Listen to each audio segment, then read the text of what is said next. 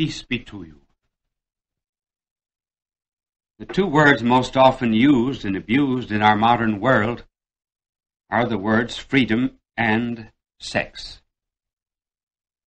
Freedom is often used to signify the absence of law, and sex is often used to signify the absence of restraint. It is this subject that we are interested in today in the general discussion of matrimony. We will commence with three very popular expressions about the subject of sex, and then apply some thinking to these expressions. The first popular expression is, sex is not anything to be ashamed of. Now that can be understood in a right and wrong sense. It is right if it means that the human race reproduces itself in a certain way that gives pleasure. But that expression can be wrong if it means carnal license, the mess that sex instinct has got us in today, uncontrolled use of pornographic literature. If these things are nothing to be ashamed of, then the expression is wrong. Let us take a second one. We must be self-expressive. That is right if it means that we are to perfect our personality. It is wrong, however, if self-expression means to allow the sex instinct every satisfaction and at all times and under all circumstances. We must analyze the full significance of the term self-expression. A locomotive on a track following the road that was laid out by an engineer is self-expressive if it stays on the tracks. Then it reaches its full perfection as a locomotive. If, however, the locomotive says to itself, why should I obey the laws and the tracks that were laid down for me by an engineer some years ago? I'm going to follow my own impulses. If it jumps the track, it was self-expressive in the wrong sense of the term, and then it destroyed itself. Can you imagine a soldier in battle deserting the line and then running back to safety, meeting a superior officer? And can you imagine that superior officer saying to him, I am so glad that you were self-expressive. After all, we have inherited a number of old Victorian ideas that a man should stay in the battlefield and fight for his cause and for his country. But you have allowed your personality to manifest itself. You have deserted the lines, and you have come back here to safety. I commend you. We shall give you a medal for being self-expressive. Makes a lot of nonsense, does it not? Certainly we are to follow the idiom, be yourself, but we have to remember what we are. We are human beings. We are not animals. And a third expression that is often used today is, well, God would never have given us this particular instinct unless he intended it to be used. Therefore, we have a right to use it. Certainly. But we have a right to use it according to our nature. What is the nature of man? Is it that of a rational animal? Or is it the nature of a rooster? Inasmuch as our nature is rational, that is to say, we have to live according to purposes and goals, well, then it follows that we are to use our instincts according to that order of reason and not according to mere instinct. We have a hunting instinct, but we are not to use it at all times and under all circumstances. One may not, for example, hunt down mothers-in-law. Just as dirt is matter in the wrong place, so lust is the sex instinct in the wrong place. There has been perhaps too much emphasis upon it, and it is well to recall what a great sociologist has written about a similar emphasis that was put upon it in earlier days. We are here quoting Dr. Petram A. Sorokin, who writes, "Those families among us which frequently change husbands and wives, which fail in their duties to their children and adopt the moral code of the gutter, are pushing us along the road to chaos."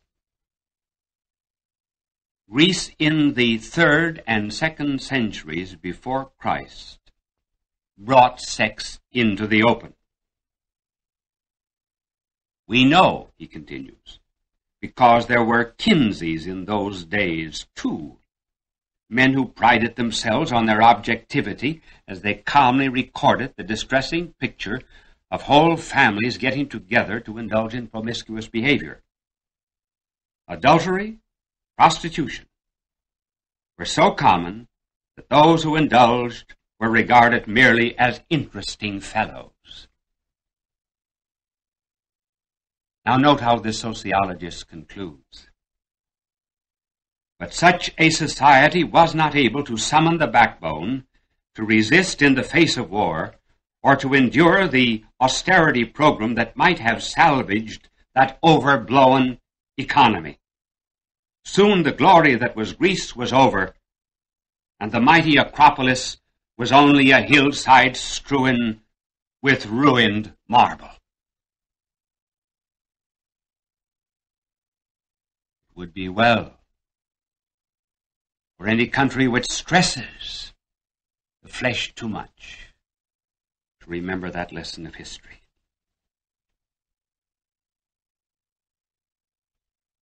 Let us take now an entirely different point of view. There's a certain amount of sympathy to be extended to those who protest against the way purity and chastity have been stressed. Too often it is negative. Almost all talks on chastity begin with "don't do this" or "don't do that." It would seem as if it were almost a negative virtue rather than a positive one. No, Christianity bids us look at things in a godlike way. And what do we learn by studying man? Well, we see that every human being has two instincts. Basic, fundamental, strong. One is hunger. The other is sex. God implanted both of these. It is thanks to hunger that we preserve individual life. It is thanks to sex that we preserve social life. And God had to associate great pleasures with these two instincts in order to assure the continuation of both personal life and the human race. Naturally, there will come deviations, excesses, with either of these instincts. Man may eat too much, he may drink too much. His body will get fat. Well, so too there can be excesses of the sex instinct. They can be deordinate. And just as one may produce bad health from abusing the hunger instinct, so too one can develop a carnalized mind. One would not generally put garbage into the stomach, but too often one will put garbage into the mind. Now looking at it positively, Youths are not to think, therefore, that this urge they have is wrong. It's godlike. It's heaven sent. It's good. It is never wasted, even when it is controlled, because the energy that might go out physically is sublimated and may come out in another way, mentally and spiritually, as it most often does. Now let us try to treat this subject in a dignified and positive fashion. We begin by asking, what is purity? Or what is chastity? Purity is reverence paid to the mystery of sex. I repeat, purity is reverence paid to the mystery of sex. We do speak of the mystery of sex, and it is a mystery. Well, why is it a mystery? Why is it called that? If we use the Greek word, we would use the word sacrament. Now, you remember that in the supernatural order, every sacrament has two elements. One material, one spiritual. One that can be seen or heard or touched, and the other, which is divine. So too in the natural order, sex is a mystery because it has these two characteristics. First, sex is something that is known to everyone. One is either male or female. And yet, there's something hidden from everyone. The known element is, as we said, that everyone is either male or female. The invisible, mysterious element of sex is its creativeness. A sharing in some way of the creative power of God. Now, it was God's love that made him a creator. And so God has poured that love into man and woman to make them co-creators with him. And that co-creation with him is a free gift. Now, we have certain movements in our body that are not subject to freedom. For example, breathing, digestion, circulation, and so forth are to a great extent unconscious and involuntary. They go on independently of our will. But to create a poem, a statue, or a child is a free act. God gave the divine commission, increase and multiply. Communicate new life. So we are sent into this world, therefore, to pass on a torch, the torch of life. And God has put that into our hands to burn controlled unto the purpose and destiny fixed by him.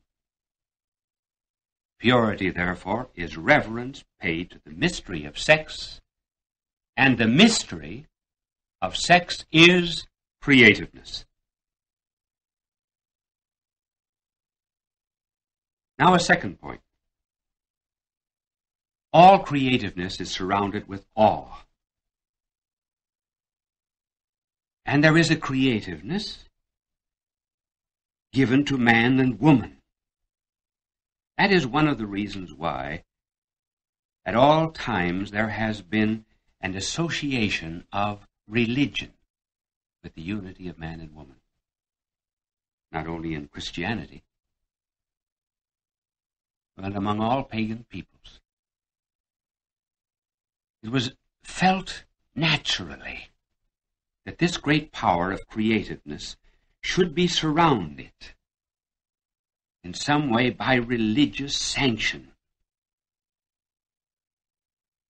If then we understand the mystery aright, just as in supernatural sacraments we mortals supply act and bread, and water, words, so too here man and woman supply the flesh, and God supplies the mystery.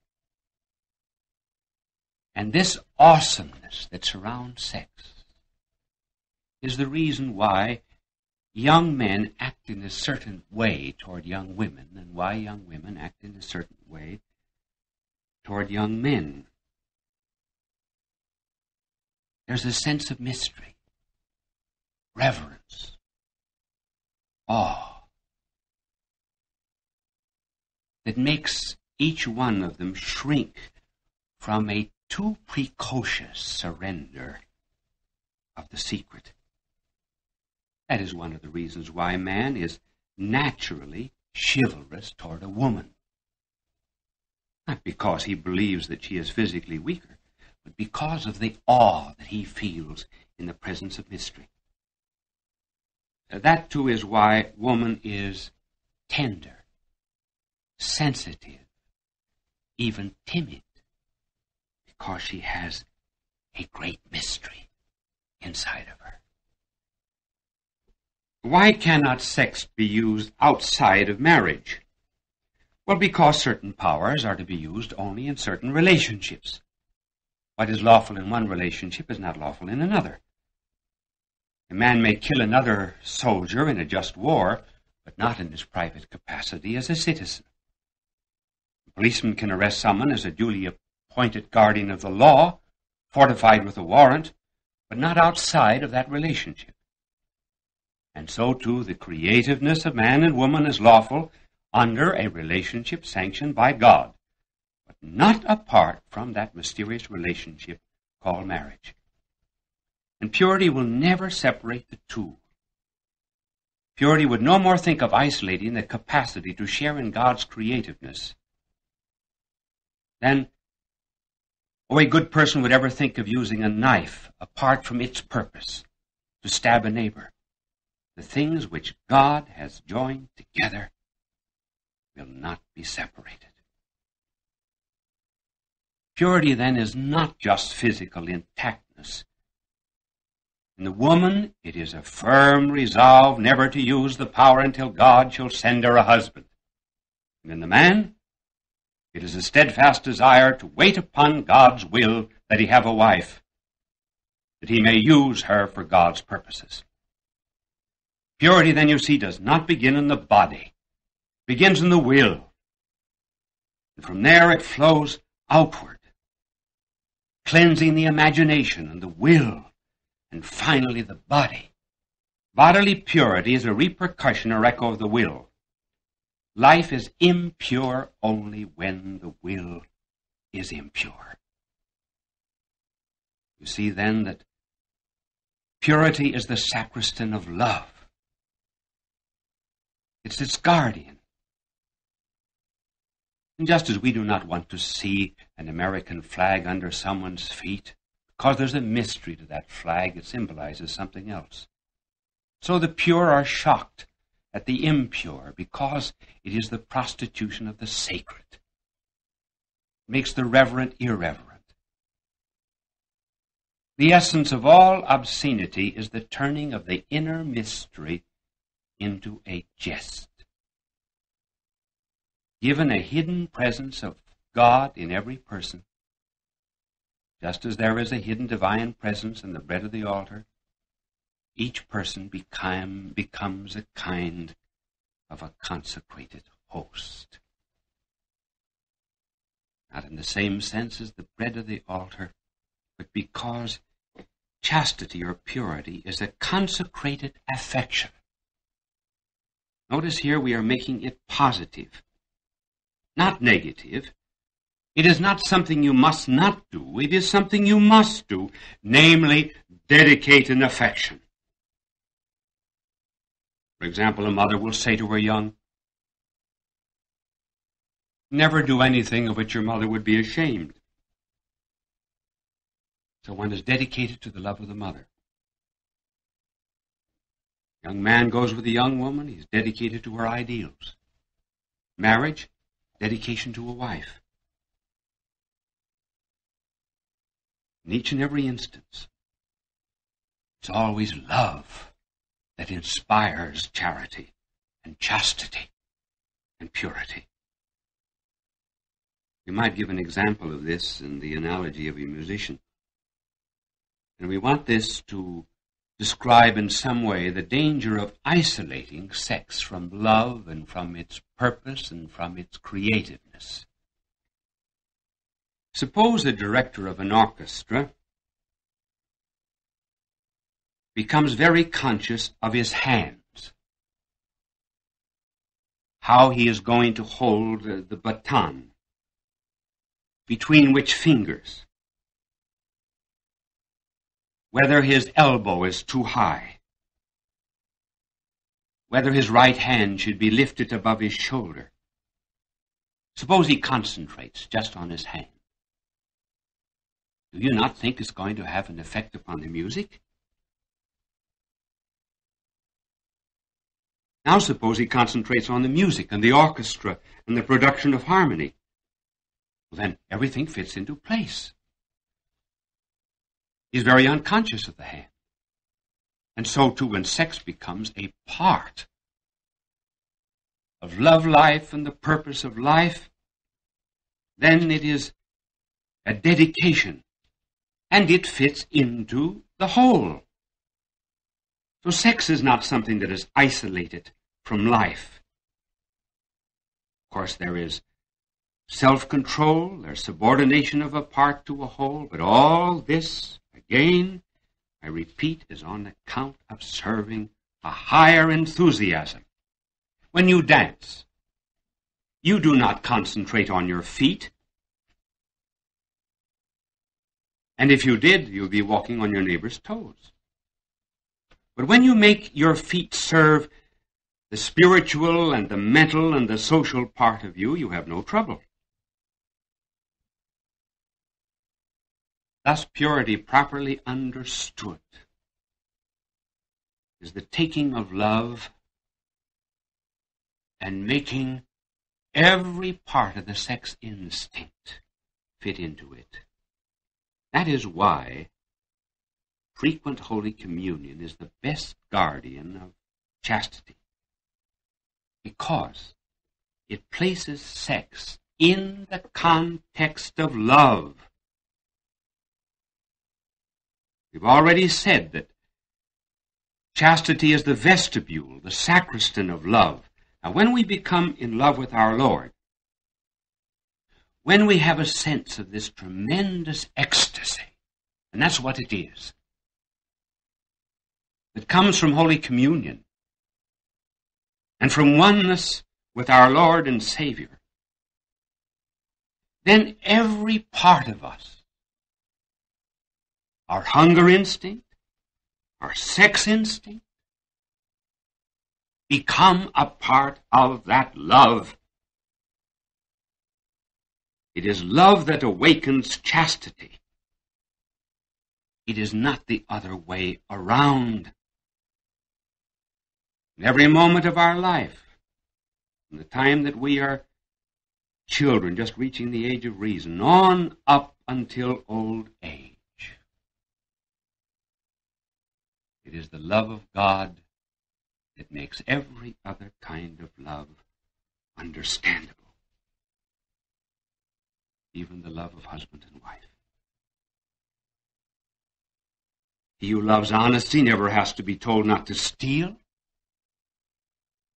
He who loves his neighbor never has to be told not to cut his throat. And so, any of us who love God, human persons, and the mystery of creativeness, we never have to be told not to do something. We're in love with the mystery. As Francis Thompson put it, "But thou who knowest the hidden thing, thou hast instructed me to sing. Teach love the way to be a new virginity. Do thou with thy protecting hand shelter the flame thy breath has fanned. Let my heart's reddened glow be but as sun-flushed snow." And if they say that snow is cold, O chastity must they be told. The hand that's chafed with snow takes a redoubled glow. That extreme cold like heat doth sear. O to the heart of love draw near, and feel how scorching rise its white cold purity. Sex is the reverence paid to the mystery of creativeness. God love you.